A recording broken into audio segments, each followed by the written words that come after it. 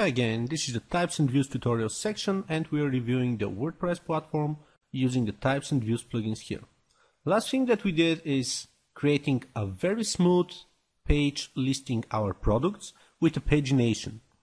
Now, we already know that if we click the tomato here from our listing, we are going to have a very nice looking tomato based on a view template. What was the view template?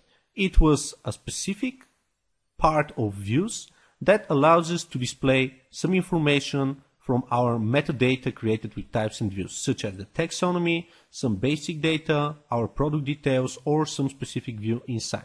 However, if we go back to our product lister, we would mention that none of the other products is using the same view. We only have the title and the body of our product.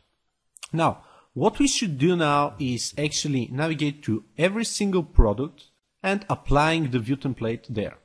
The problem is that if we have many products, if we have tens or even hundreds of products, it's going to be very time consuming to manually edit our products page and applying this view template to every single product.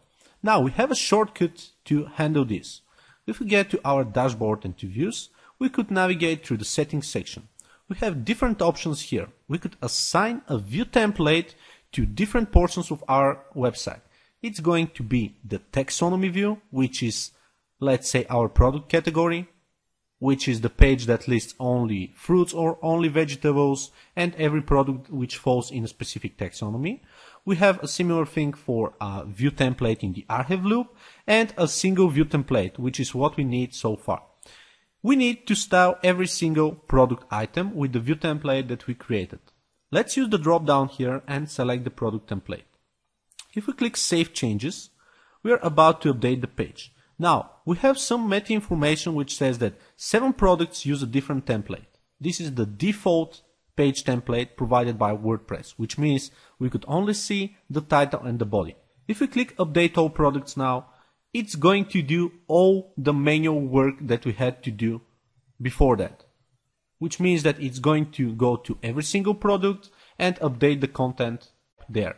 Let's click the Save Changes and refresh the product lister page. We still have the pagination, we already have the products here, but once we click on some of the products, we would see that we have it styled with the view template that we already got. If we click on some other products, such as the orange one, we would see that we also have this page template applied with all the stylings needed. This was the basics types and views screencast. Stay tuned for new tutorials on types and views.